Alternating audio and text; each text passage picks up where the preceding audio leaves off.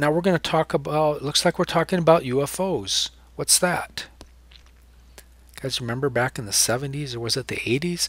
These things were popping up all over the place, and supposedly a UFO landed there and caused a crop circle. So we're talking about crop circles? No, we're not talking about crop circles. We're talking about alopecia areata. So did a little UFO land on this poor guy's head and cause these crop circles? No, I don't think so. So let's see what's really going on here. So it is, alopecia is the sudden development of circle-like lesions of hair loss on the scalp and face. They're typically not painful, so that is good. They tend to strike children and young adults, 25 and under, so my students' age pretty much are targets of these. That's when they first show up. You can have these for the rest of your life, though. The lesions are smooth to touch, so there's no rash there or anything like that. Lifetime prevalence is about 2%. Makes up about 2% of the population in dermatology clinics, so it is a fairly common problem. There is no dermal inflammation involved here. If you look at this crop circle or this alopecia lesion, alopetic lesion, there's no redness or anything like that. The inflammation is deeper inside, and we'll see that in a second. One of the things we can tell while we're looking at this picture, see these short little stubby hairs? Those are called exclamation point hair. And that's one of the key findings, and that by itself can make the diagnosis of alopecia if you see those in there.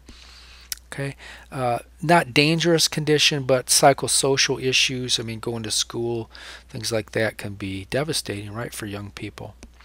Clinical presentation, you get the circle lesions we just looked at, but that's not the only presentation. Sometimes there's a complete loss of hair, as we'll see. It doesn't always happen. It's more rare, but you can lose all the hair over your head, your eyebrows, and your eyelashes. Or another presentation is where the hair just thins. What about the common question if you get one of these, will it come back? About 67 or 2/3 of cases, the lesion will regrow with hair within a year. But before you get too excited, most likely it's going to happen again, maybe in the same spot, maybe in other spots. Kind of once you're in the club, you tend to be in the club. Not all the time, though. Some people, we have a family member who had one of these things and it was gone, and it's been years and years and it's never come back yet. Maybe when she's older, who knows. But usually once you're in the club, you're in the club. 33%, the other third of people, they get one crop circle, one alopetic lesion, and that's it. It never grows back. Some evidence says that getting a delayed treatment will decrease the chance of the hair coming back, so it's good to get into the dermatologist right away, especially if one of these is big. Sometimes when the hair grows back, it grows back as white hair, which is quite strange. Here's that, what was his name, Pescorius or whatever, that disgraced athlete. The stress of his trial, I guess, caused these things to pop out. Then there's the atypical presentations of alopecia areata. There can be a diffuse hair loss pattern, which looks just like that male pattern baldness, which is so common in guys because of DHT. So that one of the differentiations is male pattern baldness. What's the official word for male pattern baldness? It's androgenic alopecia, because DHT is too much DHT around, or too many DHT receptors are around in the follicles, and we won't talk about that baldness today. So that's a diffuse pattern of alopecia. Also, you got to rule out Cushing's disease in these patients. There could be an overproduction of DHEA and DHEA, although in itself it's not a testosterone or anything. It can be converted into testosterone, which can be converted into DHT. So people, that's got to be, that's a strong differential diagnosis. Just a little anatomy of the hair. So there's a hair. The hole right here, the opening is called a pore. The hole that the hair grows in is called the follicle. So this whole thing is the follicle. And down here is the bulb, which is the star of the show in alopecia. This is what gets inflamed in people with alopecia, not the follicle, not the surface. So let's talk about that. So some lab results, the hair, people with alopecia, they do a biopsy of the scalp and you'll find inflammation within the hair bulb typically does not affect the outer portion here, the follicle, which is good. But if you get an inflammation of the bulb, it causes the hair to fall out. And the inflammation does not typically destroy the follicle, so it has the potential to grow back. And that, like we said, about 67% of people, it will grow back. The exclamation point hair, sometimes it grows back, but that's all the higher it grows. It just grows into an exclamation point and doesn't grow all the way out, and then that little thing falls off. So typically in a patient with alopecia, you do some blood work, their DHE levels, the cortisol, and their aldosterone levels. These are all the hormones secreted by the adrenal cortex, right? They'll all be level. They'll all be normal. Okay, there's a guy who's got it pretty bad, right? And it doesn't just affect the hair. See plenty of students walking around over the years with these big holes in their beard. That's alopecia areata, whether it be on their scalp or not. So sometimes it affects their beard, sometimes it affects their head and beard. Sometimes it affects people's eyelashes and eyebrows as well. So it can affect any type of hair. Here's a girl who has alopecia and it's affected the hair of her eyelashes gone right here. And her eyebrow is almost completely gone as well. The etiology, we know it's not UFOs, right?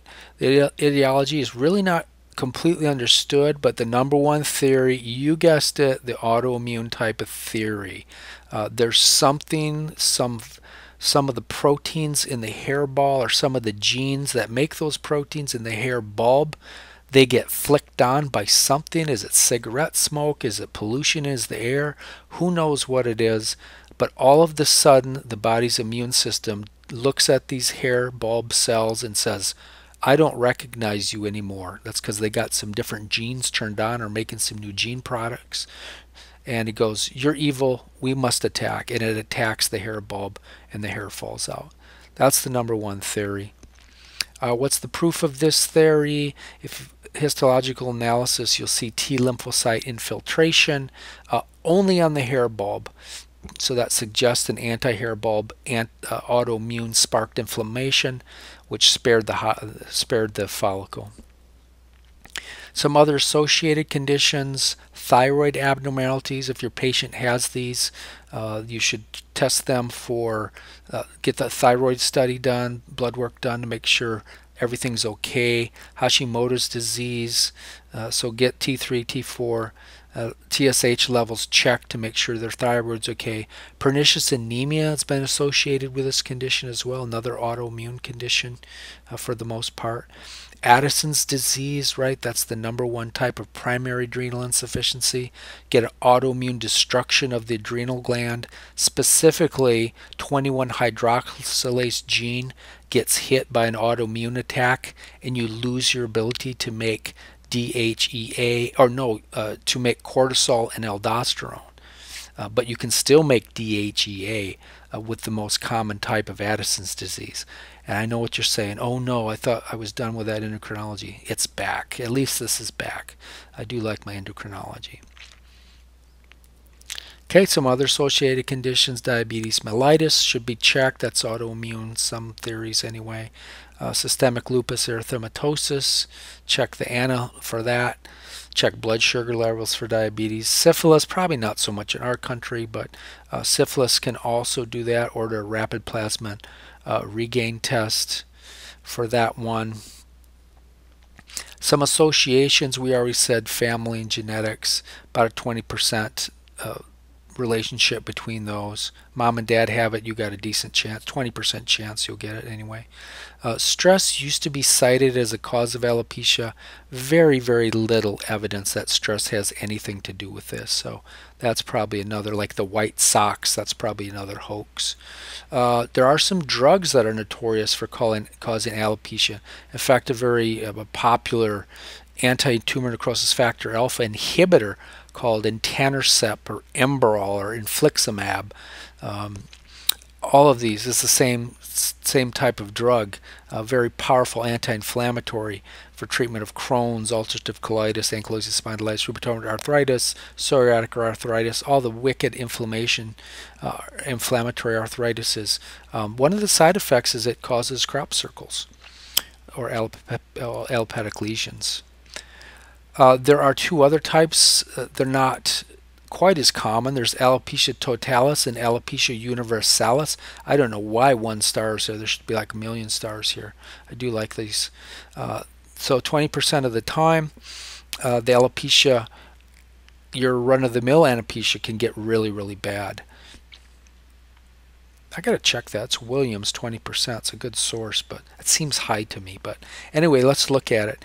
Alopecia totalis is you get all your hair is low, and it may not look exactly like this. Maybe it'll be a little patch here and there, but for the most part, all of your hair is gone. But your eyelashes and your eyebrows are spared. Or are the eyebrows? Actually, the eyelashes are spared. I think her eyebrows are actually painted on here. Because normally it takes all your hair off your head, your eyebrows, but your eyelashes are spared with this one. So this one affects young children and adults alike. Then this one is rare. There's that, we're just watching that movie. What is that called? Barry. I think it's called Barry. It's kind of a semi-comedy about a hitman who's trying to become an actor. It's a pretty good movie. But one of the characters in there has alopecia areata universalis, and he looks just like this. He's got no eyelashes, no eyebrows, and no hair on his head. And that's called alopecia areata universalis. I should have put the Barry guy's, I can't remember his name, but anyway, so what about treatment options? There are corticosteroids, which you can use. You can rub on topical corticosteroids. Really not very effective. The king of the treatment for these things to kind of knock out the autoimmune type attack, a strong anti-inflammatory called Kenalog. Some people use this as epidural steroid injections. Depomedrol is probably better, but it's got that scare. I had that scare a while back. I'll try to stay on point. I've been good about staying on point. So Kenalog injections are the king for sure. Very powerful anti-inflammatory. This is the best treatment. There are some side effects. It can cause some skin atrophy at the injection site. Better see what time it is. Oh gosh, I gotta go. And yeah, so there's that's one problem with that, but that's the king. You can try a contact dermatitis to try to stimulate an anti-inflammatory like effect. They're kind of hit or miss. They don't seem to work that good. At least there's no skin atrophy with that. PUVA therapy, hit or miss. We've talked about that before. Take a Sorlin and then expose to ultraviolet light. And then ultimately, it's a hair prosthesis. We can't go wrong with that. That won't cause any trouble. Prognosis, a good prognosis means that you get it when you are an adult is the first onset, and it's a small little circle. That means it probably won't go on to be universalis or anything like that. Poor prognosis is if you get one early on in childhood and it's a big one. That does not bode well for the future anyway.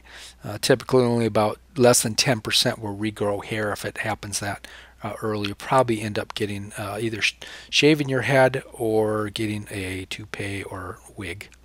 Okay, hope you enjoyed it. We will see you next week in dermatology class.